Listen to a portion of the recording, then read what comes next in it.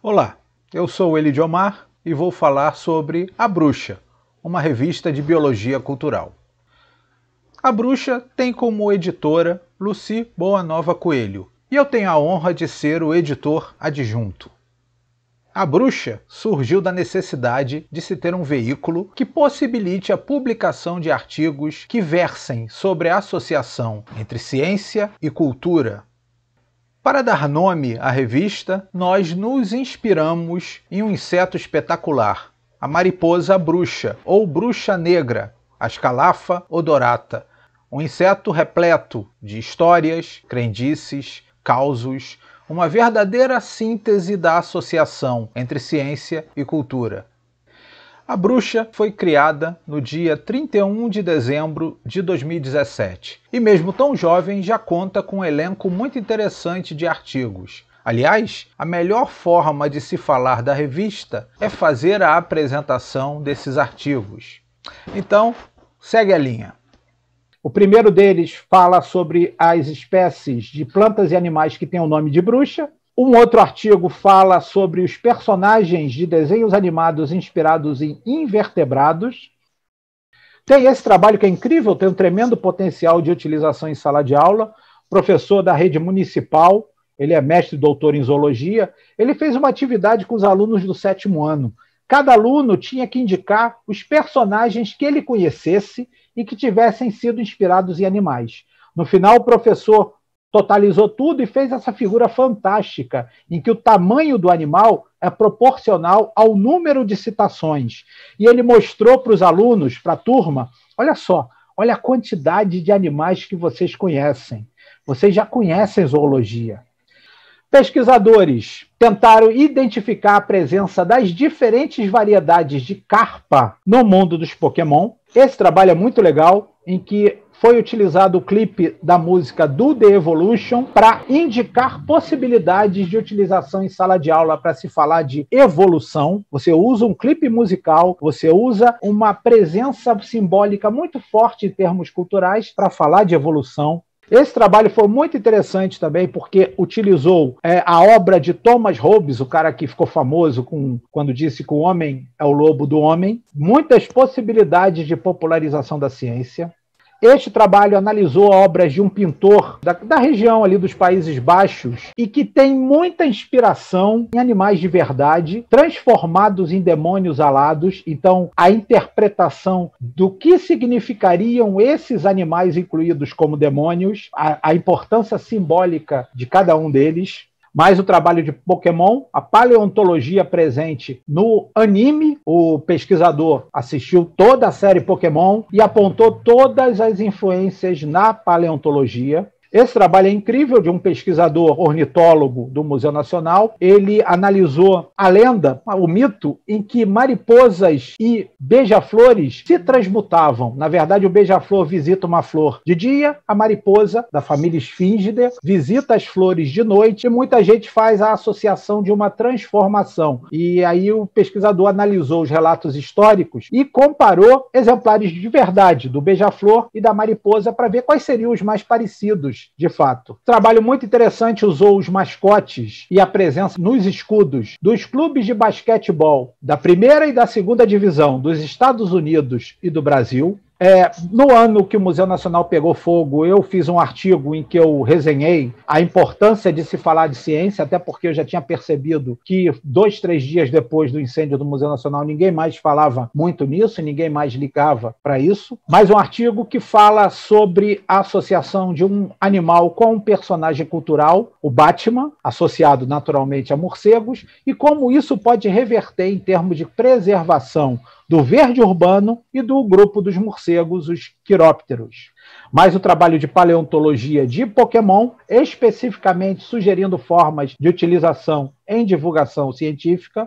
Esse é um trabalho que eu fiz visitando o Beco do Batman. É uma sala de artes aberta, localizada em um bairro da capital paulista. Eu fui lá e registrei a presença simbólica dos animais. Inventariei todos os animais naquele momento. Foi um recorte, porque aquelas artes são sempre renovadas. E discuti por que determinados grupos são mais utilizados do que outros. Esse trabalho foi muito interessante porque analisou a visão dos escoteiros em relação aos insetos, é um grupo cultural muito importante e muito ligado à preservação ambiental, que são os escoteiros. Um trabalho que analisou uma lenda africana que acabou servindo de inspiração para muitos componentes da cultura pop, inclusive o Homem-Aranha, o Super Choque, e esse trabalho analisou a influência dessa lenda associada a elementos biológicos reais. Um trabalho muito interessante que discutiu possibilidade de utilização em sala de aula do Rei Leão, tanto o desenho animado quanto o filme, uma força popular tremenda. O Rei Leão é uma história que já venceu gerações e continua muito interessante, muito atual, e você pode utilizar de diversas formas em sala de aula. Esse artigo eu fiz no início da pandemia, fui um dos autores, em que a gente analisou a presença da zoologia no início da pandemia, principalmente discutindo como apareceram animais em ambiente de cidade a partir da retração que nós tivemos. A gente meio que se recolheu por causa da pandemia, infelizmente essa quarentena está diminuindo de modo precoce ainda, mas, de qualquer forma, no início, o pessoal estava levando mais a sério e muitos animais passaram a frequentar as cidades. Um trabalho bem legal analisou os animais como mascote e como escudo, presença no escudo, das seleções de futebol da FIFA. Mais um trabalho de Pokémon, analisando as aves marinhas como inspiração e como isso pode ser revertido para preservação ambiental e educação. Mais o trabalho de futebol, mais o trabalho analisando os escudos e a presença de animais, especificamente a presença de morcegos. Eu não sabia, fiquei encantado quando li esse artigo e vi a presença maciça de morcegos nos escudos de futebol da Espanha. Eu não sabia que tinha essa relação, e aí o autor analisa e dá possibilidades de explicações. Pensou em morcego, pensou em futebol, é na Espanha. Um trabalho que analisou a influência dos animais nas nossas moedas, no dinheiro no Brasil, foi um pouquinho antes de sair a nota do Lobo-Guará, a famosa nota do Lobo-Guará. Mais um de Pokémon, nesse caso, Pokémon como inspiração para plantas carnívoras e cactos. Um trabalho de heráldica, muito legal, em que analisa os municípios cujo brasão tem elementos paleontológicos. E mais, propõe que determinados municípios que têm importância paleontológica pensem em reconstituir seu brasão para dar valor a esses achados paleontológicos. Chegamos então aos dois artigos mais recentes. Este incrível, em que a partir de um grupo real de plantas são propostos personagens inspirados em Pokémons. E o mais recente, também muito interessante, em que é proposto um jogo a ser aplicado nas turmas do 7º ano do ensino fundamental, visando facilitar a aprendizagem dos invertebrados. Mas não só de artigos vive a Bruxa. Na revista também estão publicados 3 dos 4 livros de resumos das edições do Colóquio de Zoologia Cultural. Inclusive, será publicado também o livro do 5º Colóquio. E todos os livros relativos às edições da Mostra de Biologia Cultural também estão publicados na Bruxa. Estes são os 3 primeiros, de edições presenciais, 2 das edições remotas, ainda está faltando da última edição remota, e ainda publicaremos este ano a última edição do evento, que ainda está por se realizar. Eu finalizo fazendo convite.